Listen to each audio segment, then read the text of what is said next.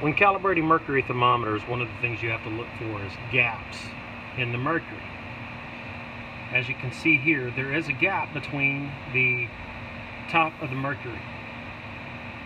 There's actually two gaps. You can see one little gap dot there between. It's really hard to see that, but you can clearly see an approximately 1 to 2 degree gap between the mercury. There's only one way to fix this. At the very top of a mercury thermometer, there's what is called a relief bulb. If the mercury gap is close to the tip, close to the end of the mercury, you can heat the thermometer up to the point where the mercury will coalesce inside the relief bulb. Once that happens, the mercury will once again be one continuous puddle inside the vane,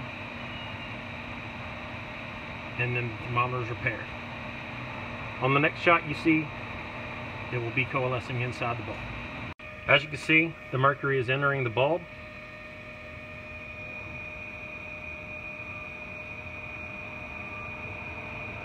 And as it enters, the mercury will recoalesce as one. Remove it from the heat, and as you can see, it is recoalesced, and as it cools, it will continue to drop all the way to the bottom with no gaps.